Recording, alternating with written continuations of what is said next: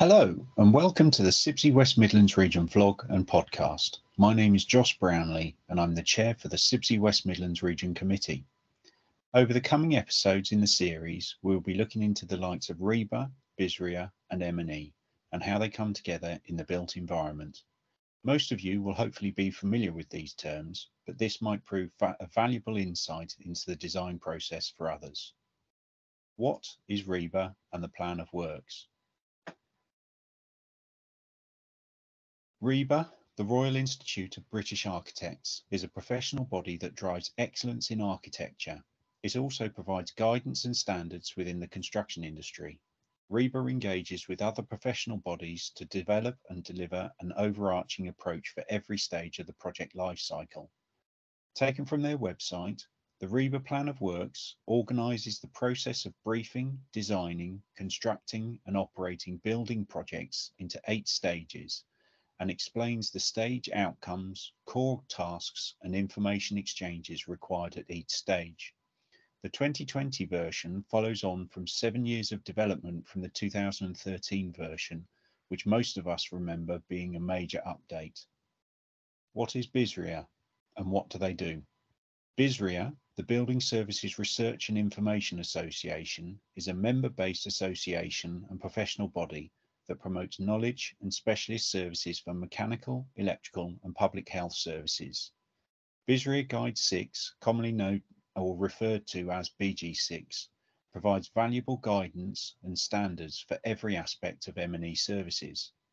Their continued research and development over the past 60 years have delivered significant changes in energy efficiency, safety standards, building thermal modelling, achieving carbon targets, BIM guides, M&E standards and guidance, integration with RIBA, and much more.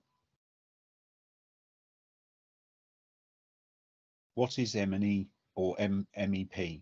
MEP, Mechanical, Electrical and Public Health Services, are the fundamental building services that can be found within the built environment. Depending on the project, there are many regulations, governing bodies, statutory requirements, and guidance that drive the design and requirements for the M&E building services. For example, some residential schemes wouldn't have the same M&E requirements as perhaps an office space or hospital. Understanding those requirements, the systems, and how they can be implemented within the scheme is critical to the successful delivery of a project. Over the coming episodes in the series, we will be looking at how all this ties together with the stages within the plan of work and why M&E building services are so important in building services in buildings today and the future. This series has been kindly sponsored by ADR Consulting Engineers, who uses content authored and produced by them, which is also available via their blog on their website. ADR are based in Canterbury, but have projects across the country, including within the West Midlands region.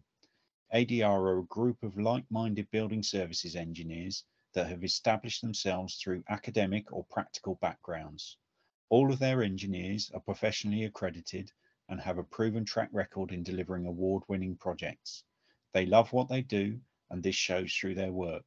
We thank Lex Ruzi and the team at ADR for their help and support and input to the series.